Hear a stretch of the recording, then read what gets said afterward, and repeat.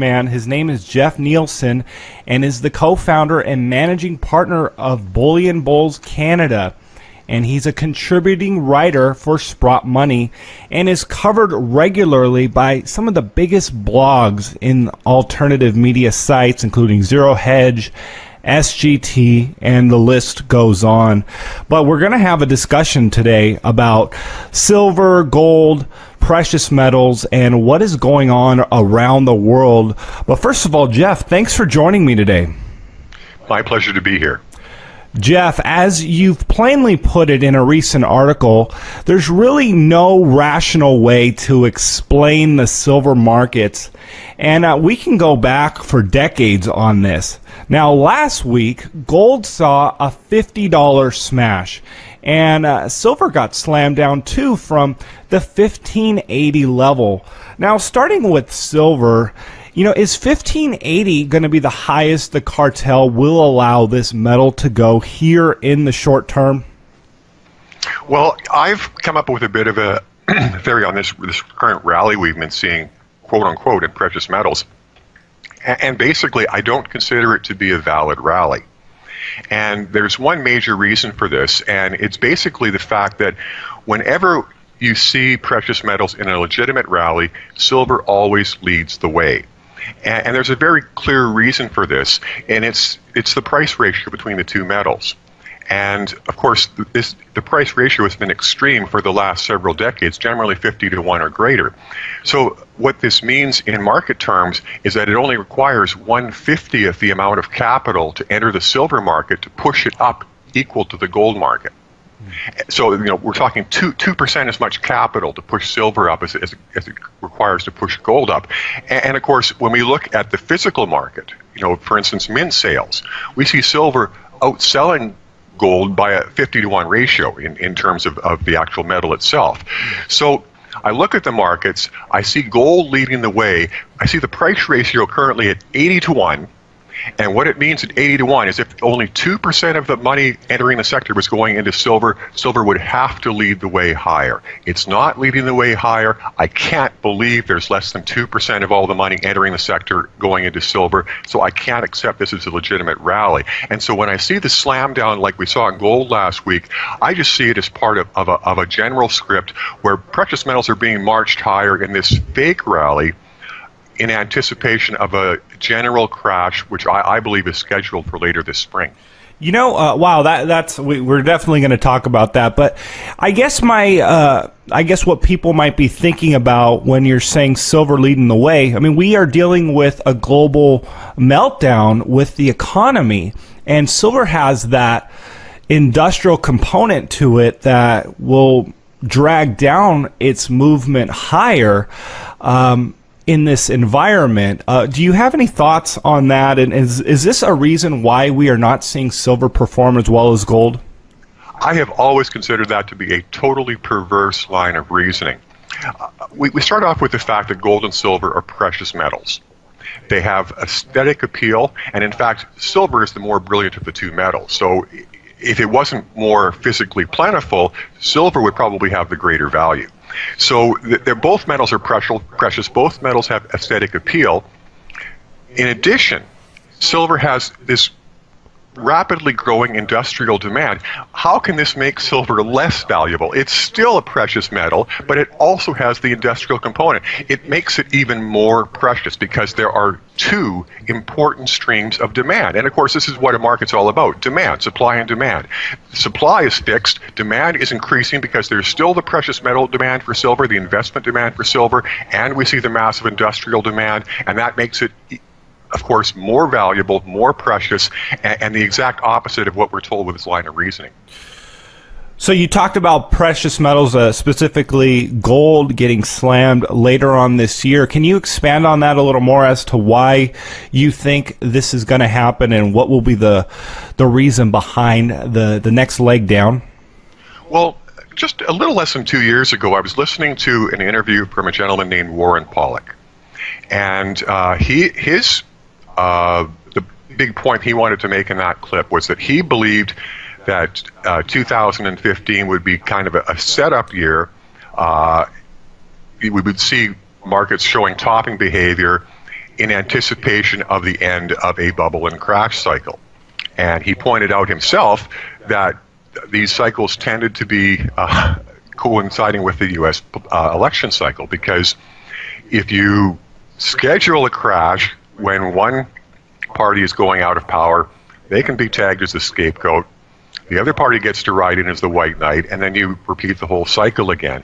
So, based on that line of reasoning, I've been quite convinced that we have a quote-unquote next crash scheduled for this spring to fit the U.S. election cycle. And getting back to precious metals, the point here is that in a crash scenario, the banks do not want gold and silver to be seen as a true safe haven. Because if that was the case, people would rush into physical metals and rush out of the world of paper, and of course that is very bad for the financial sector. So there is a strong incentive to make sure that whenever the markets go down, that precious metals are hammered as well, so that they never appear to be a safe haven, so that when the sheep start to run around in panic during a crash scenario, that they don't have this obvious lifeboat presented to them as shelter. Jeff, in a recent in a recent article you wrote, the article was titled "Two Worlds of Precious Metals, East and West," and you discussed the fraud of government and banks leasing and selling their gold into the markets and then lying about their actual reserves. I mean, can you give us some insight here on what you were talking about and what has been going on in secrecy for years now? Well, once again, I just refer to what the bankers themselves always tell us, and their favorite line is, quote unquote, gold generates no income. So if you have any asset that generates no income, there could never be a legitimate business purpose for lending it. Because, of course, when you lend something, that implies you're paying interest on it, and if you're paying interest on something that generates no income, that's a losing transaction. Prima facie. So what legitimate business entities would ever voluntarily choose to enter into losing business transactions? No. There aren't any. I mean, that's the opposite point of it. People are in business to make a profit. So there's no legitimate business purpose to bullion leasing, yet we know it occurs on a massive scale. And of course, then we can also refer back to Sir Alan Greenspan and his famous quote while he was chairman of the Federal Reserve: "We stand ready to lend gold in increasing quantities, we stand ready to lease gold in increasing quantities should the price rise." And so, we just need to go by what the bankers themselves have already put on the record. Gold generates no income, but they're ready to lease it in whatever quantities are necessary to kill the price if they see the price start to rise and the canary in the coal mine starts to sing. Wow. Yeah, and they act like it's some sort of sideshow, but in reality, they're fighting it tooth and nail to keep it from, causing people to realize where the true value is and where the value is not. So, in the article, you talk about how the central bankers and the governments trashed the metal and calling it barbaric and a relic. And as you write, you don't hear this coming from the East. And you have a quote in this article that said, "He who owns the gold makes the rules." So you suggest, and we know this by the facts, that China is covertly hoarding gold for a reason. Let's get your thoughts on this. Well, of course, China made this phenomenal national drive to ramp up its domestic gold mining industry in the early part of the last decade. And it was truly phenomenal. In a period of about 5 years, China tripled its gold output. And I don't know how familiar you are personally with the mining side of the business, but of course, taking a mine from initial exploration stage through to production can take as long as 10 years. So to see a nation which already had a fairly large gold mining industry triple its production in a span of 5 years is something I don't think that has ever been witnessed before with regard to precious metals production. So there was obviously a very strong national incentive to ramp up gold production within China. And then, of course, we go to the rules with respect to the disclosure of gold reserves. And this is something that's not very well understood within the general public or even amongst a lot of other commentators. And the point here is that with regard to reporting gold reserves, gold is money. And so the rules of money are what apply to gold with regard to reporting reserves. And with regard to the rules of money, nations only have to disclose when they take in new reserves from foreign sources, because then we have money transferring from one jurisdiction to another. That must be reported. That's the rules of money. Conversely, if a nation adds reserves from a domestic source, and so nothing's crossing borders, there is no official requirement to report such increased reserves. It's totally voluntary. So this was what brings in domestic mining. China and Russia, of course, as well, are able to soak up all of their gold output from domestic sources. They never are required to disclose it, and thus they can accumulate large quantities of gold in a clandestine manner. And so we know China has been doing this since at least the middle of the last decade. And of course, we never hear of a single ounce of Chinese gold production leaving that nation. So by my own calculations, just through what China originally had and what it's been able to accumulate through its own domestic mining industry, I could easily see China having well over 4,000 tons of gold reserves right now. Jeff, so what do you think they're planning on doing? Is this going to be indicative of some sort of change in the monetary system? Is China heading that direction, or is it just a hedge against fiat money? Well, as our own monetary system has gotten more and more extreme with its policies, I took a very close look at this from a basic theoretical standpoint, and the only conclusion I've been able to reach, looking at this issue very hard for several years, is that any fiat currency system is by definition a Ponzi scheme. There's simply no way for the numbers to add up over the long term. It's a Ponzi scheme because it's based upon an infinitely expanding economy. And of course, this is a ludicrous premise because we live in a finite system. So you can't have an open-ended, infinite expansion system operating within a finite system, because if you do, you're going to have an eventual crash. You know, maybe it's 10 years, maybe it's 20 years, but the point is, the longer you go before the crash occurs, the worse the crash. A fiat currency system leads to inevitable crash scenarios. And so China and Russia, of course, can see this themselves. They're not part of this Western financial crime syndicate, and they're looking for a new way. And of course, they're also looking for a new way because we see this big bank crime syndicate committing what I call economic terrorism, primarily via currency manipulation. And we've seen it with India, we've seen it with Russia, we've seen it with China. We hear it in the mainstream media. These nations are experiencing a quote-unquote currency crisis. Meanwhile, we have all of the Wall Street banks and several of the big European banks convicted of serially manipulating all of the world's currencies going back to at least 2008.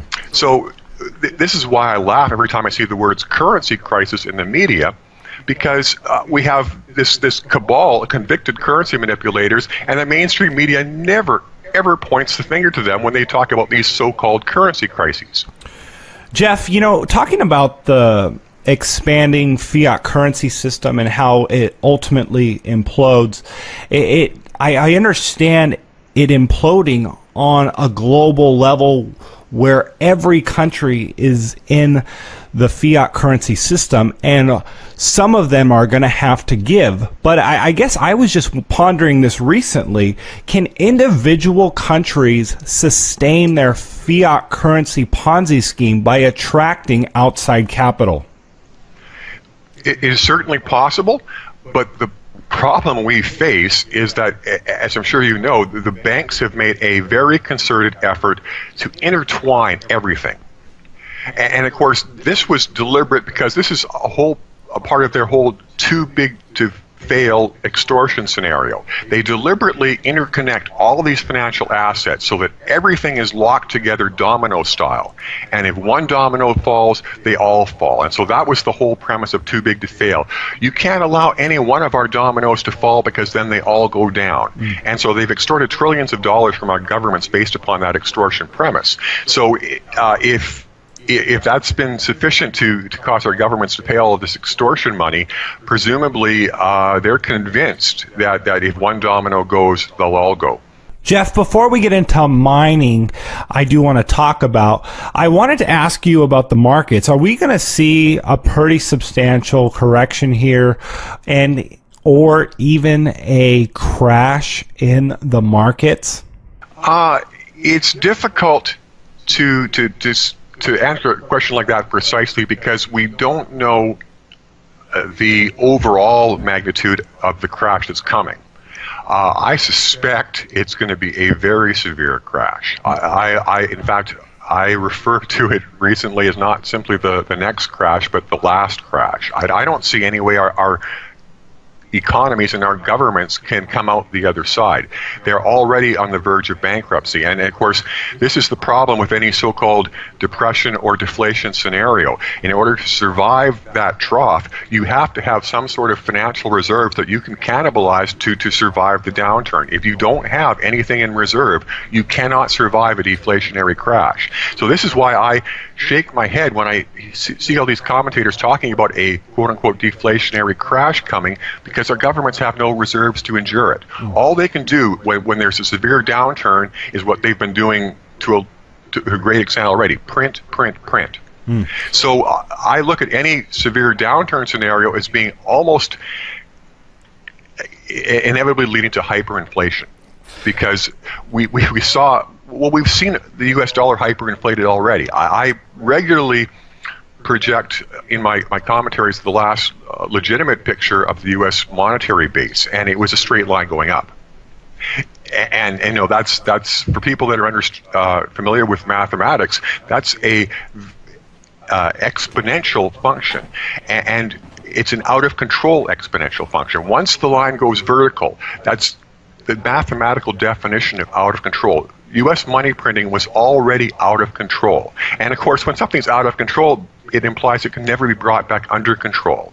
So when we saw this, the newer charts of the U.S. monetary base where supposedly the money printing is leveled off, I just laugh at that because it's obviously fraudulent. It's mathematically impossible to level off after going fully exponential.